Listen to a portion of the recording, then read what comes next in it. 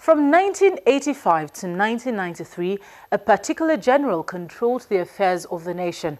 The story of this general is about to be adapted into a feature-length movie for the big screens by popular Nigerian movie director Obi Emelonye. Details in our opening report.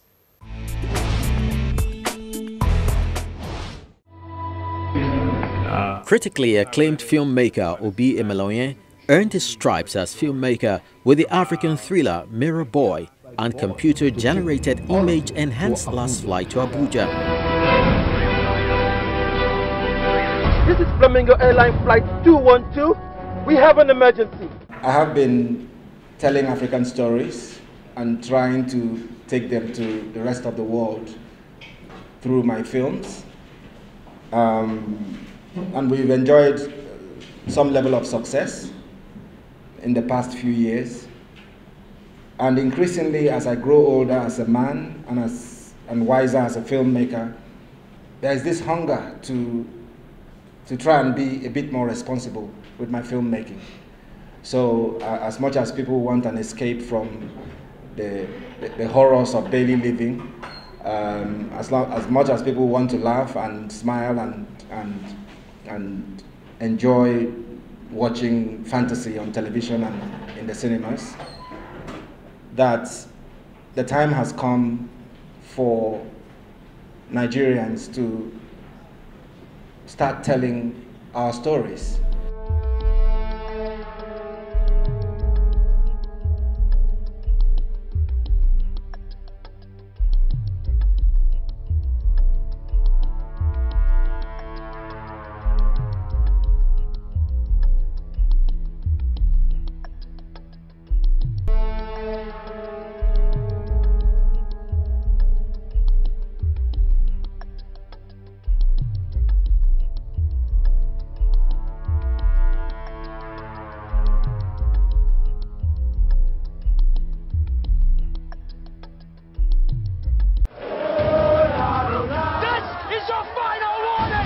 They're not breaking any laws. In 2012, Emelonye received a special kind of inspiration after watching the self-titled blockbuster biopic about South Africa's apartheid hero Nelson Mandela.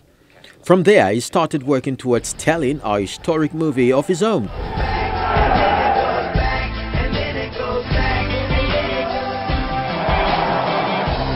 the blacks take over, our country is finished. Today, he presents his next project, Badamasi, the Portrait of a General. Okay, in trying to make that consideration, I looked at people like Gowon, retired Major General Gowon, who's still with us today. I also looked at General Olusegun Obasanjo, President Obasanjo, who has the honor of ruling Nigeria twice. I also looked at the seventh president, President Buhari. And I also looked at Ibrahim Babangida, who was president of Nigeria between 1985 and 1993. And on all those counts, which is historical relevance, psychological and anthropological relevance, then the dramatic intensity of the story and the inspiring nature of the story, I settled for IBB as the name. Although an acclaimed filmmaker with many awards to show for it, Emelonye understood the challenges of telling a story about a controversial military president. Gaining access to one of the most powerful Nigerians, who is an ex-military, ex-president, who shrouds himself with the highest level of secrecy and privacy, was difficult. But with persistence and with a little bit of strategic thinking, I managed to get access to him. And I met him and said, I'm making a film. It's called Badamasi. It is meant to be a very objective, almost critical, almost antagonistic view of the man that ruled Nigeria, who was famously called Maradona. And I think that story will be incomplete without his input, without him being able to answer some of the questions that have bugged Nigerians all these years. And graciously he said, maybe it's time to speak. And over a 3-week period, I had midnight interviews with him where I posed every single question that I found online regarding that era, regarding his background, regarding some of those really controversial decisions made under his watch, regarding that very protracted, truncated, and, for want of a better phrase, eagerly disputed transition program. I spoke to him about June 12th.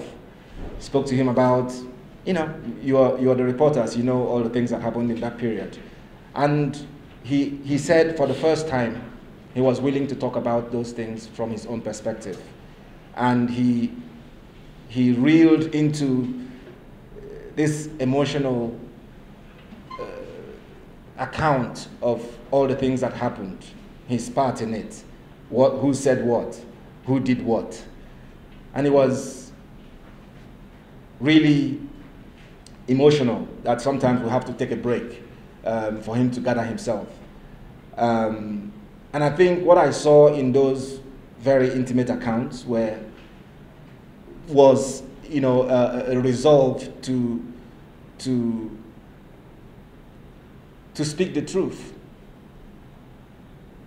You know, because up until this time he's maintained what I call a very noble silence.